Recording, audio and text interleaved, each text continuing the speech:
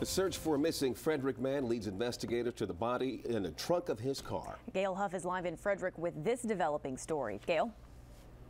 In fact, right in front of the home he shared with his wife and 2 young daughters. You can see also he owned a small business called PSI, and the vehicle he drove to advertise it is still sitting in front of his townhouse. Investigators looked through the victim's company car for any evidence that could shed light on the murder. 37-year-old John Ryan, seen working here at the Lincoln Memorial, owned a power washing business.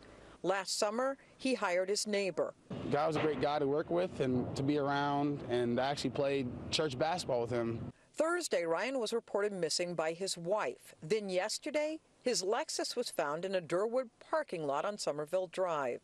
Police made a grisly discovery in the car's trunk. The victim's body was found in the trunk, along with about a pound of suspected marijuana and some cash. It's very shocking to hear that someone would be found dead in the trunk of their car. The father of 2 was often seen outside playing with his 2 young daughters. Our daughters have played with his daughters and have enjoyed each other's company, so we're very sad for the family. We're very shocked at this news. You really feel for the family in moments like this. Very shocked and saddened by the news, for sure. Investigators say Ryan's body showed signs of trauma. They aren't yet saying how he died. I just hope and pray that the family is okay and that they find out whoever did this to this man.